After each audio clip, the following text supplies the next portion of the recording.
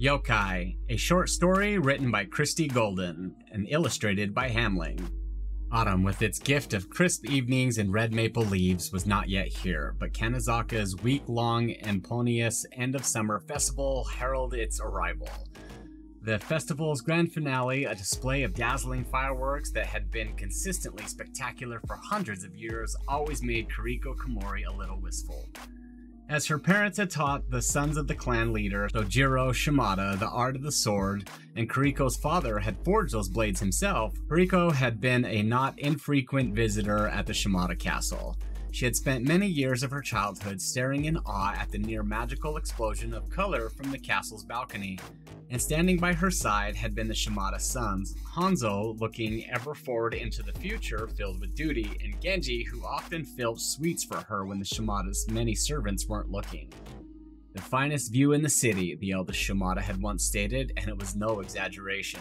But that was a long time ago. The Shimada was some 10 years gone now, and their castle had a new occupant. I always wish these fireworks weren't the last of the year, Kiriko admitted, as she, Ryōta, Nobuto, and Sakura joined the crowd heading back to town. Who knows? Maybe they aren't, Ryōta said, smirking. Ryōta was a busboy at Gozan Ramen.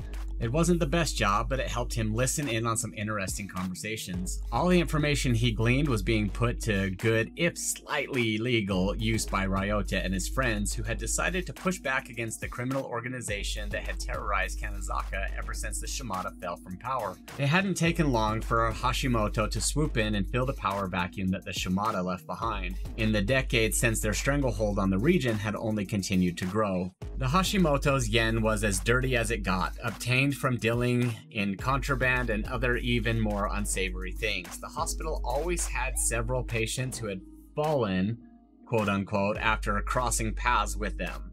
Tourists were told then that the town closed up early because of tradition. In reality, it wasn't safe after dark in Kanezaka, not since the Hashimoto had moved in.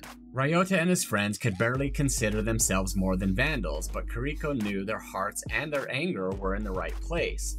The smaller gang had sprayed graffiti, broken windows at Hashimoto's stronghold, and once, when they had felt very daring, robbed Torin no Sumika, the Hashimoto bar, a not-so-secret black market stop the Hashimoto had appropriated for their own use from a local family. One of these days, Ryōta vowed, he and his friends would strike hard. Kiriko believed him. All they needed was the chance, and it came sooner than Kiriko imagined. Ryōta had learned from Nobuto that a weapons shipment was coming into the nearest port in 2 days. Sakura informed the gang that she had just visited her uncle, who unloaded cargo at the warehouses and had pretended to avert her eyes when he had entered the code for the main gates.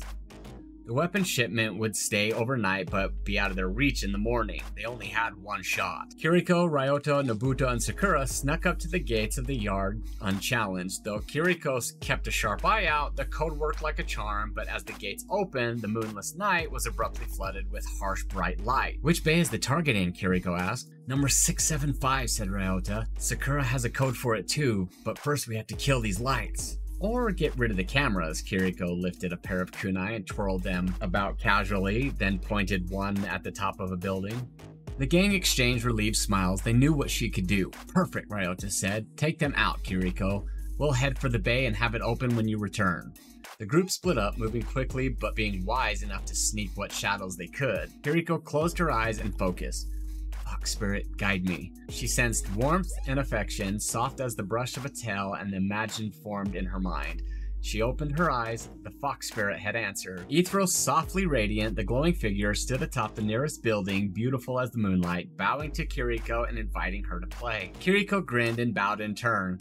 She leaped at the wall, climbing with grace and speed to discover the spirit was already bounding along the roof. Kiriko followed, her gaze flitting about for security cameras, her hand reaching for her kunai, throwing with speed and precision. One camera sputtered, crackled, flashed, and went dark. The fox spirit sprang off the building, floating down gently, while Kiriko teleported 2 meters ahead where the spirit would land. The race was on. They ran between the outbuildings. Kiriko whipped blade after blade as the cameras until none were left. The spirit turned a corner and Kiriko felt the energy change. The fox spirit no longer appeared as a playful kit, but something otherworldly, impossible yet terrifyingly real. A trio of Hashimoto guards stood beside a door to the warehouse. Kiriko put her mother's training to work, taking on the two Hashimoto guards. She knocked one with the hilt of her kunai and the second by a precise, well-timed elbow to the temple. When she struck the third's weapon from his hand, he surprised her by standing his ground and attempting to grab her. Kiriko seized his outstretched arm and yanked him forward, ducking and slamming his midsection with her shoulder and finally flinging him to the pavement. He was out cold. Kiriko dragged them inside the warehouse and locked them in the custodian's closet, then teleported to the roof of the nearest building, scanning the area for other threats. Below, her friends had almost reached the bay, but Kiriko could see what they couldn't. Another Hashimoto guard headed in their direction. Kiriko dashed lightly toward them as Sakura opened the door to the cargo bay they were after. Pleased with herself, the teenager stepped back. Kiriko delivered well-placed blows to the pursuing guard's stomach and the neck, knocking him out. He fell to the ground with a thud inches from her friend. Perfect timing, Nobuto told Kiriko. Everyone's attention turned to the cargo. The crates were easy to locate, marked with the same stylized tiger head emblem as the Hashimoto-controlled bar, but the shipment was also heavy and awkward. Still, the group managed, and Ryōta, who had come up with his plan, was given the honor of opening the first crate. As expected, it was packed with guns, and everyone gazed solemnly at the array of weapons. Kiriko moved to push a crate toward the bay. The Hashimoto would be unlikely to search for them beneath the murky waters. Ryōta grabbed her forearm. Hang on, I said you'd see more fireworks this year. He opened his backpack. Kiriko stared at its contents. So you did, she said quietly. We've been stockpiling fireworks all summer waiting for a chance like this. I've made timers for them too, so no risk. Can you imagine the blast? This will show those bastards who they're messing with. Yes, Kiriko said. It will. At the coldness in her voice, Ryōta's smile faded. What's wrong? Listen, before we do this, I want to tell you a story I heard from Sojiro Shimada himself. He told it to me and his sons, Hanzo and Genji, one night after the end of the summer festival. Ryōta, Nobuto, and Sakura were younger than her, too young to remember the century-old bond the Shimada clan had formed with the people of Kanyazaka. Centuries ago, the villagers supplied Shimada soldiers with rice that kept them fighting and grew the famous Shimada peach, a source of pride for the clan. The Shimada understood how their strength came from the close relationship they had with the people of Kanazaka. They took from their people, yes, but the Shimada had learned a lesson the Hashimoto had not. As the rice fields and the peach trees needed care to flourish, so did the clan flourish by caring for Kanazaka. Sakura frowned. Is now really the time? Yes. Kiriko could see that this fledgling gang was poised to take the first step down a dark path, and she knew that she had to stop them, now and possibly give them a different road to walk. A long time ago, Kanazaka was preparing to hold the end of summer festival. Each night, nearly everyone would leave their homes to watch the grand display of fireworks by the river on the outskirts of the village. A rival clan in the area knew this, and one summer they came to end the Shimada's rule in Kanazaka and to reduce the city to ash. Ryōta looked away as if he knew which way her story was going. With everyone distracted, the fires they set would burn unchecked, so the clan torched the peach orchard, set homes aflame. They even tried to destroy the fox shrine, and in a last despicable gesture, they murdered the guards protecting the huge fireworks and ignited the building. It's said the explosion was at once the most beautiful and the most horrifying thing that anyone had ever seen. Smoke and fire, colors and sparks everywhere. But why? Asked Sakura. Just to get at the Shimada? Kiriko nodded. They knew the Shimada were the only ones powerful enough to stand against them, and they wanted to take everything their rival had, their organization, their castle, and Kanazaka itself. The attack was meant to weaken and demoralize the Shimada. The townspeople were just collateral damage to them. The friends all stared at the ground. Good. This was something they needed to understand if they were to achieve their goal in the right way. The clan assumed the Shimada thought like they did. There was nothing in Kanazaka that was of real value. No artwork or rare goods, just people. They figured the Shimada would send some wagons from the castle to extinguish the fires in the orchards or fields. The crops were important, but those who tended to them? Replaceable. The rival clan hid their warriors in the orchard ready to attack the unsuspecting Shimada. That was their mistake, because the Shimada did not think like they did.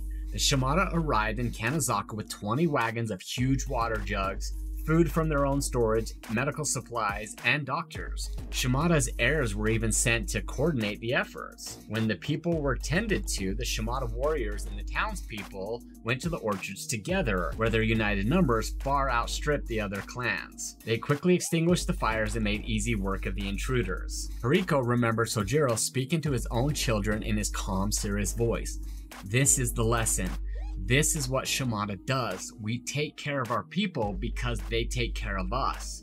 When they are hungry, we feed them. When they are hurt, we heal them. And when their city is burning about them, we quench the flames. A leader must be responsible or else he is nothing more than a parasite. She turned to Ryōta. The Hashimoto's idea of how to run Kanezaka is the same. In the past, the Shimada's rivals used our festivals and our fireworks, something we were known for, we're proud of, something we still love to this day, to show how little we mattered and how powerful they were. Now, the Hashimoto beat up our families, they control our shops, they own our streets. She regarded Ryōta with compassion. A blast like this will destroy more than Hashimoto's guns. You could easily ignite this place, the whole city even. People, our neighbors, our friends could die. Ryōta gnawed on his lower lip as he mulled over her words. I won't say the Shimada were perfect, especially at the end. But you need to ask yourself what this, she indicated the bag Ryōta held, is going to tell the world about who we really are. Ryōta finally met her eyes. It will tell them that we're strong, but also that we're no better than the Hashimoto. Kiriko nodded. We shouldn't give the people of Kanezaka more reasons to be afraid, but that doesn't mean we can't frighten the Hashimoto. And I can't think of anything more terrifying than a force that strikes from the shadows, a force with no face, one they can't explain. Like Ghost, Yōkai, Ryōta finished. The mood shifted in the group and Kiriko even saw some smiles. In her heart, she sensed the fox spirit's approval. But for now, Sakura said tentatively, maybe we take the guns and throw them in the bay. Ryōta nodded to his backpack full of pyrotechnics. What should we do with these?